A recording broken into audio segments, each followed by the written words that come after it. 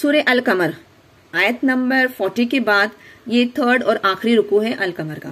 اعوذ باللہ من الشیطان الرجیم بسم اللہ الرحمن الرحیم. وَلَقَدْ جَاءَ آلَ فِرْعَوْنَ النُّذُرُ، اور البتہ یقیناً آئے آل فرعون کے پاس ڈر سنانے والے. کذبوا بآیاتنا کلھا فاخذناہم اخذ عزیز مقتدر، ان سب نے جھٹلایا ہماری آیاتوں کو یعنی ہماری نشانیوں کو، کلھا اس کی ہر ایک کو، پھر اخذ کر لیا یعنی پکڑا ان سب کو، پکڑ غالب صاحب قدرت والے کی پکڑ. اکفارکم خیر من اولئکم، یعنی اے عرب والو کیا تمہارے کفار بہتر ہے ان لوگوں سے، ام لکم یا تمہارے لیے براءۃ فی الزبور، یا تمہارے لیے برات یعنی کوئی نجات ہے صحیفوں میں. ام یقولون نحن جمیع منتصر، یا وہ سب کہتے ہیں ہم جماعت بدلہ لینے والے.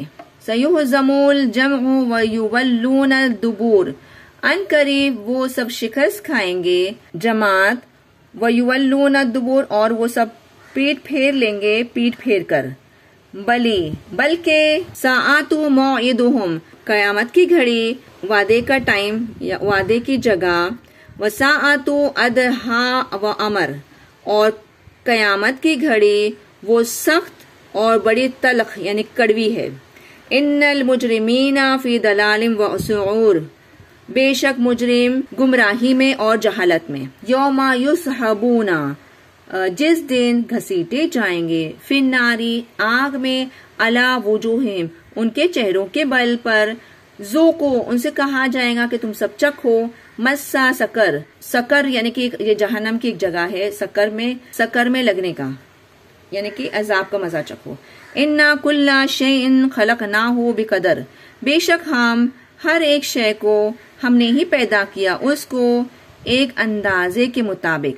وما امرنا الا واحدۃ کلمح بالبصر، اور نہیں ہمارا حکم مگر ایک ہی جیسے کہ پلک جھپکنا، آنکھ کا پلک جھپکنا. وَلَقَدْ أَهْلَكْنَا أَشْيَاءَكُمْ فَهَلْ مِن مُدَّكِّرٍ، اور البتہ یقیناً ہم نے ہلاک کر دیا تمہارے گروہوں کو، پھر کیا کوئی نصیحت پکڑنے والے میں سے. وَكُلُّ شَيْءٍ فَعَلُوهُ، اور ہر ایک شے کو ان سب نے بنایا اس کو، فی الزبور یعنی کہ زبور یعنی صحیفوں میں رکھ دیا. وَكُلُّ صَغِيرٍ وَكَبِيرٍ مُسْتَطَرٌ، اور ہر ایک چھوٹا اور بڑا لکھا ہوا. ان المتقین فی جنات و نہر، بے شک متقی باغات میں اور چشموں میں یعنی گارڈنز اینڈ لیکس میں ہوں گے.